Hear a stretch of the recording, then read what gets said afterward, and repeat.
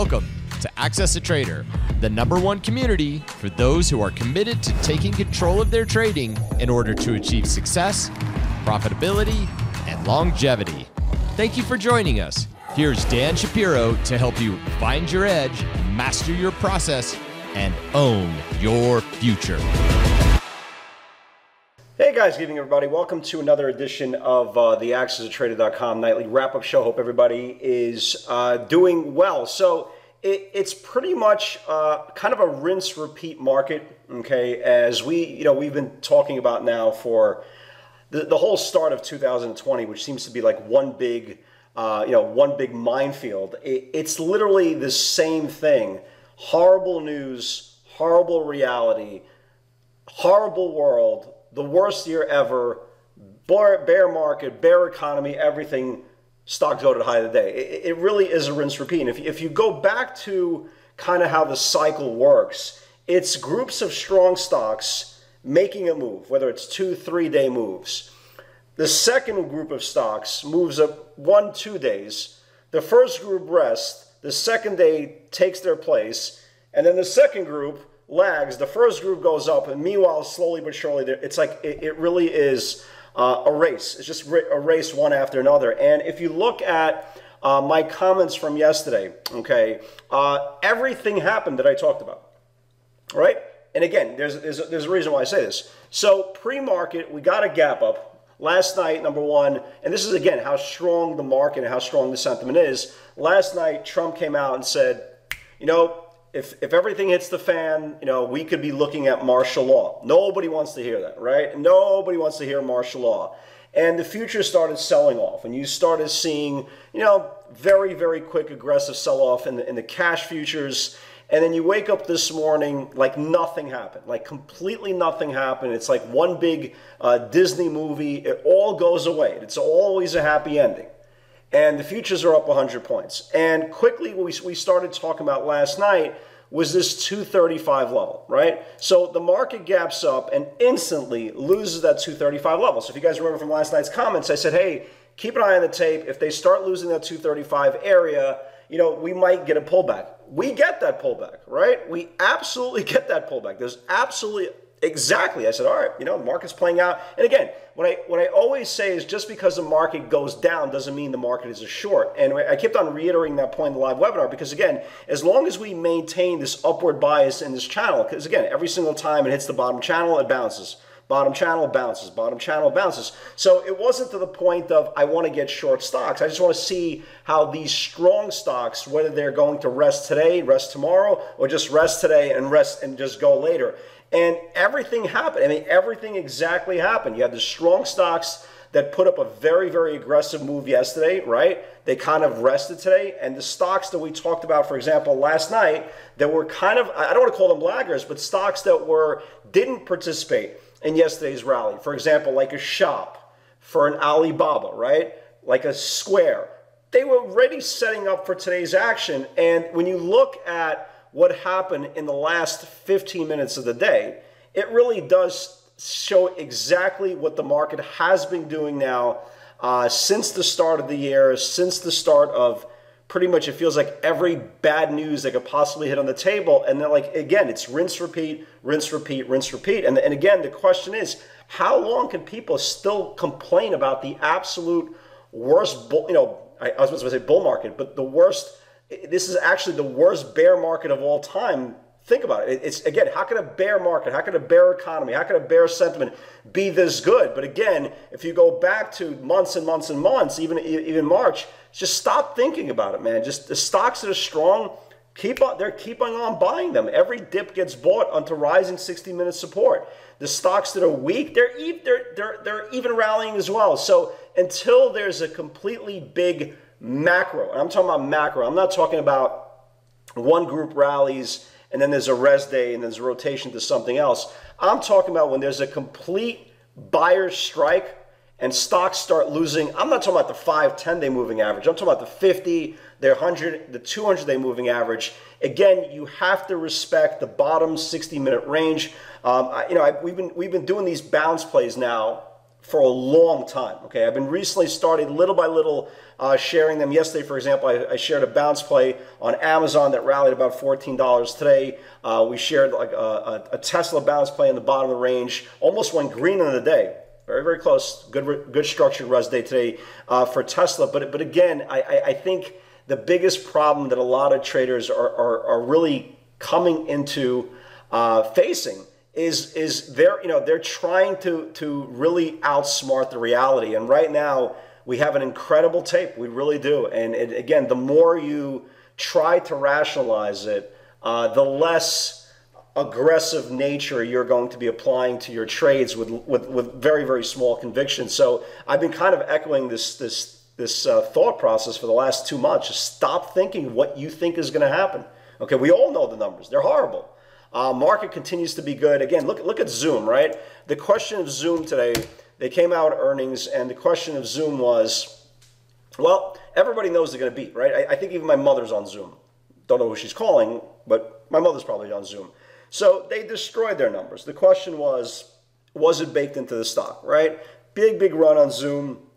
You go back, even the last 4 or 5 days, the stock has gone up 60, 70 points. So it's not a point of if Zoom is going to beat, how is the market going to react? Again, pretty tamed, spiked up to the 218, 220 level. Now it's kind of flat after the regular session. But again, it's almost like the same theory that I asked a couple of weeks ago on the video, right? Does it matter if the stock even goes down tomorrow, right? Look at the run. You even just go to the run in the last like 4 or 5 days. The stock's up 60, 70 points in the last 4 or 5 days. Does it really matter if the stock comes in tomorrow and tests the 205, the 200 level? And again, this is what really shows the amazing internals of this quote-unquote bear market. And this is why, again, this market is one of the most, if not the most hated, well, now bull bear market of all time. So let's talk about the indexes really quickly. Again, you look at the Qs, huge late day surge. Again, we're still looking for that area to clear. We just didn't clear it just yet. But we're very, very close to clearing this top of the channel. When you look at the diamonds, again, market continues to be very, very strong. Again, we could test this. We could test this supply here, 26,200 or so, very, very strong. The S&P, we'll use the SPYs as kind of a barometer. Again, just slowly but surely swiping in, just bringing in more shorts at the bottom of the range. I bet you, again, if you look at the 60-minute view, and this goes basically for every stock, right? Every stock out there right now, you're looking at the same thing. It goes to the bottom of the range, they spike it back up. It goes back to the bottom of the range, they spike it back up. Sometimes it doesn't even get to the bottom of the range. It kind of goes to this middle channel here, spikes it back up. And this is over and over and over again. And until we start losing like this, right? The buy the dip theory, at least for this interval, is very, very important. So going into tomorrow, again, I'm using basically the same theory that I used today. Like, I'm not looking at stocks that are up 600 days in a row. I do agree, like, for example, Tesla. And Tesla had a great session today. Not because it was super strong, because it was super constructive. We had a couple of bounce plays on this thing on the bottom range. We'll talk about the pivots in a second. But what I like what it did, it put a very, very good, strong session today. Smaller volume, closed in the middle of its channel. This is the highest close for the exception of yesterday in this whole formation. This is 1-2 days away from really exploding. If you look at the pure speculation money that was being thrown around today on every dip, by the way, we saw today the 900 weeklies, the 920s, the 950s, the 960, the 1,000, and the 1,100 calls for the weeklies, okay? So this might rest one more day, but closer to expiration, Thursday or Friday, they're going to start jamming this thing up again. Again, the key is to be patient and continue to buy this thing off the 60-minute channels until it starts confirming this linear regression line a little bit later in the week. Also, again, if you look at the names that have been kind of consolidating, okay, they're starting to really come out, okay? And you saw Microsoft, for example, big $3 million bet today on the 185s came out of a range. Shop that I spoke about last night. And again, we'll talk about the individual pivots in a second. But you can see stocks that are coming out with really, really strong distribution, really, really popping out today. Names like Chipotle as well, right? Chipotle, big strong move a couple days ago coming out. Now, if you look at names for tomorrow, right? Like, look at NOW. Look how tight this channel is. Look at Google, right? Google is coming out. Boeing, I think, is probably maybe, what, a day away? That looks good. Look at Netflix. Netflix trying to crawl above this 10-day moving average. So the names that we've been watching are looking for confirmation. Again, they're just playing possum. Again, that's that terminology. They're slow playing. That's slow playing the bears, getting them comfortable. And again, they just start taking off as well. Also NVIDIA as well. NVIDIA is starting to put in a very, very tight channel. You know this thing is just a day away. You see how it keeps on defending this bottom channel, the 5-day? Okay, so this is also like a day away from really, really exploding. So going into tomorrow, again, I'm looking for rotational names. They've been going through 4, 5, 6-day distribution. Definitely on watch tomorrow. And again, they played out exactly how we talked about yesterday. Again, Alibaba, we talked about, highlighted last night, 208 needs to build. Alibaba's candle today, it felt like they cured COVID and racial equality all in one candle. Seriously, look at this candle. Here's the 208, right? Here's the 208, just absolutely exploded. We started watching 220, 230, 240, nearer term expiration, July call buyers coming in. Just an amazing move, absolutely amazing move. Shop 72 needs to build, got upgraded this morning. Shop looks great. The 800, the 820 calls started coming in, right? Stock went to 84 and change. I think this thing in the next couple of days should see this 812 area. Looks great. Fantastic move there as well. Facebook didn't confirm. Netflix didn't confirm. Square, huge move, right? We started seeing the 87, the 90s, the 95 call buyers coming in, all short-term expiration. Here's the break, right? 84.20 went right to 88. Big, big move on Square. Again, that name needs to be bought on weakness. Here is a first early spike here.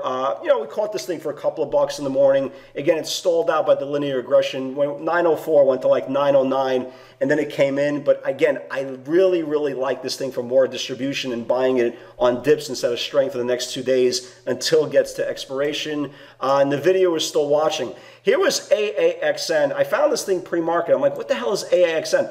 AAXN is the old Taser, okay? If you guys remember what Taser is back in 2003, 2004, that was the closest thing we saw to the internet craze, right? To this overnight spikes over and over again. And this is the old Taser, body armor, stun guns, obviously a pure play on, unfortunately, the riots and looting and all that stuff. So here was AAXN, 92.93. Needs to build, right? 92.93. This thing exploded. This thing went to 100. So big move on AAXN. Boeing didn't do anything today. I still like that level. BABA, watch the spike, take on the way up. Square, take on the way up. AXN, first candle was to 96, then it went to 100. BABA just going nuts. Chewy, again, you know, perfect example of order flow. Chewy, we started watching 47.60 needs to build. Again, you started seeing repeat, aggressive, $50 weekly call buyers. Chewy went nuts again. Another play of the stay-at-home movement, and took out the 47.40 area and almost went to 50. But big move on Chewy as well. AXN, again, big move on AXN. Microsoft, again, when we talked about 84.40 needs to build. Guy comes in, right? Guy comes in, $3 million bet on the July 185 calls. And here's Microsoft. I still like it for tomorrow. Here's the 84.40. Closed right at the high of the day at 85. Still looks like it wants to run for tomorrow as well. And again, and this is kind of what we do in the live webinar that I don't usually put in the Twitter feed. But I thought there was value here. And I said, look, I usually don't put these bounce plays, but 883 on any dip, 883 and 877 rising support. Dip buyers coming in again, 960, 1,000, 1,100 call buyers. And this was, this is a great, this is a really great bounce. I mean, really great bounce.